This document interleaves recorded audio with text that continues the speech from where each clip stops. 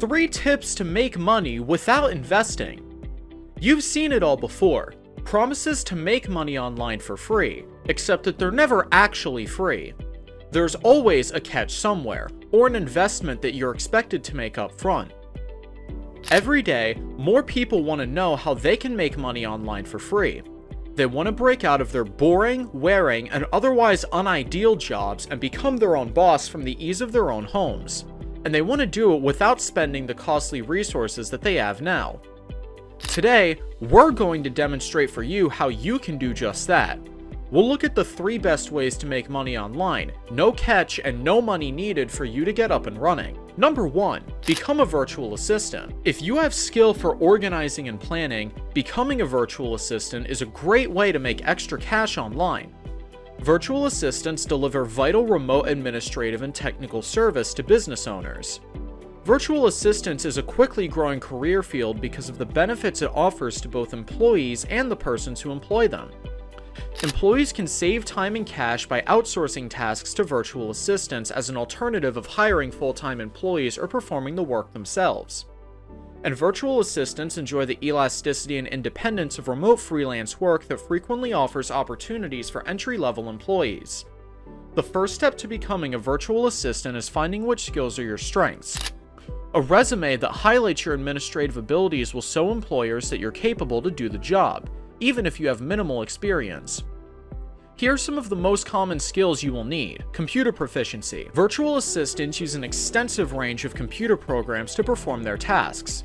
You will need to be acquainted with using the internet, managing email inboxes, and using cloud-based communication such as file distribution, password managers, and teleconference.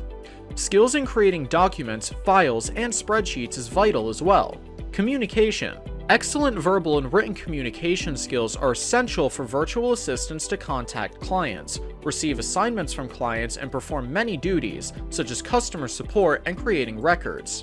Editorial skills. It is vital to turn in written work that is free of typos and grammatical errors, so virtual assistants should have solid editorial skills.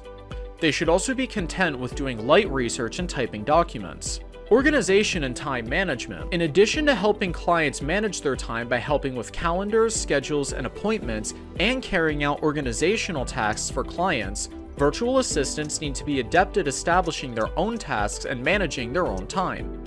As a virtual assistant, you might take jobs from multiple clients at once and need to perform all of them excellently and on time. With the number of solopreneurs growing, virtual assistants are seeing a sharp increase in demand for their services.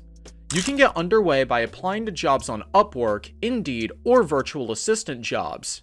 Virtual assistants make around $20 an hour on average, according to Indeed.com. Many virtual assistants have also found success by creating their own private brand and promoting it to entrepreneurs and startups. Start your career as a virtual assistant by getting clients. You might need to start by accepting small, lower-paying jobs until you build knowledge and positive reviews. You can also mention to your professional network for job openings or search for job listings online. Freelancing. Freelance work is one of the most popular ways to make money online, and you don't need any investment to start the process. All you need is to classify a few key portals and register yourself as a freelancer. Then, you need to market your skills to clients and share some sample work. When clients search for a professional to hire, they want a freelancer with experience working in their precise industry. While any freelance writer might be able to write about plumbing, for instance, one who has written broadly on the topic will have the background needed to create a higher quality piece, and therefore, some businesses want to hire for their marketing campaigns. Contemplate the type of freelance business you want to run. Know where you have completed work in the past and reflect on that experience and the expertise you have and how that can help shape and grow your freelance career. Background knowledge or know-how in particular subjects, experience working with clients or companies in certain industries, or even certifications can make you an appealing professional. If there are any delicate areas you would like to work but you don't have official experience or training, looking for certifications or learning experience to add to your resume can also be helpful. It can be alluring for many new freelancers to undersell themselves when they first start and think that it will aid them and build their client base, but you want to price yourself competitively based on your qualifications. Remember that clients hunger to work with professionals they can trust to manage the project confidently and with a high level of skill. Pricing yourself too low can hinder the confidence of potential clients in your skills, and it can also set a small bar for professional rates with your clients. In its place, look at your professional experience and expertise in the industry. Reflect on similar jobs you've completed, results you've produced, and the typical rates in your industry. Price yourself fairly when you bid on jobs or reach out to clients for work. When considering an hourly rate, see what others make in your industry. As you move over your freelance career, remember that your experience will always improve. Therefore, you want to alter your rates accordingly. As you shape your portfolio and continue to prove yourself to clients, you can use this confidence in your services to adjust your prices and ensure that you're compensated fairly for your work. Selling homemade items.